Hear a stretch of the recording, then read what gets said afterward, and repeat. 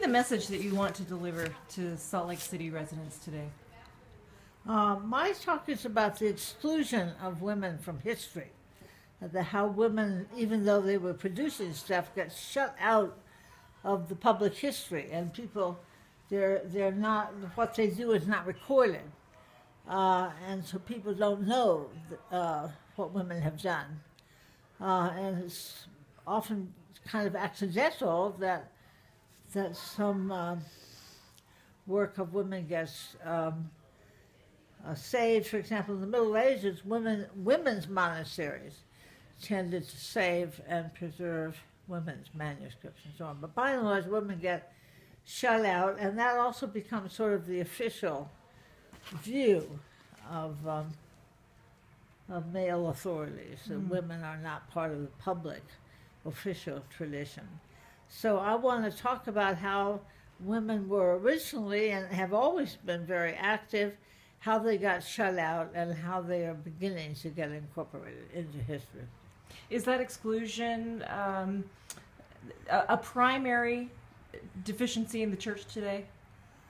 I think it's much less today because women are now very active in teaching, and they're able to publish and get their materials recorded, although in sort of, let's say, official statements about church tradition, you still would rarely hear the name of women. Women's ordination is certainly an issue that's facing many major religious traditions today. Do you think it's a matter of time? I think there has been a lot of progress in the last 100 years, actually, that more and more groups of mainly Protestant churches are ordaining women, but it's becoming much more common and much more known, including women bishops. And so they're, so that's growing, but when there'll be really breakthroughs in some of those major denominations is hard to say. Your impressions of Pope Francis? My impression is he's a nice guy, but he's not a radical. So you don't expect major change? I don't expect him to change laws. I expect him, what he's done so far and what he tends to do is to advocate a kind of kindly service to the poor and the marginalized. He hardly ever mentions women in terms of that.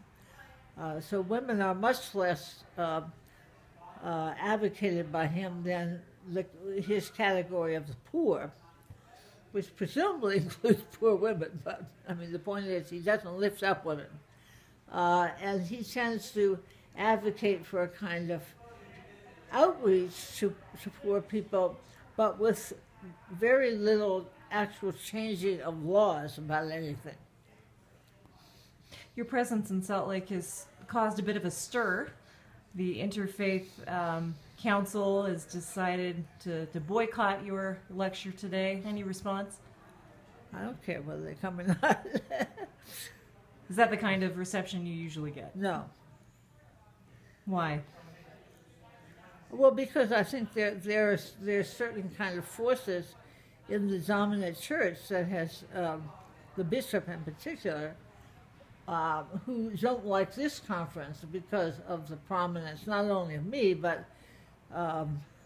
women priests, Roy Bourgeois, and so on. So there's more than simply my presence, but a series of people who represent critique in the Catholic Church. So I think that has evoked a conservative Episcopal response, which is then pressuring this other group to do something. They're being told they have to do something, which of course is not what they originally wanted to do. But that's not, that's not what I get most. I just came from a big conference on women at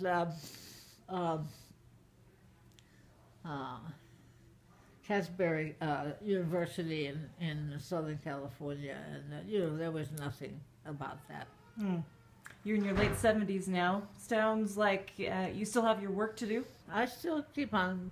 Well, it's not simply my work; it's the whole community's work, and that's continuing.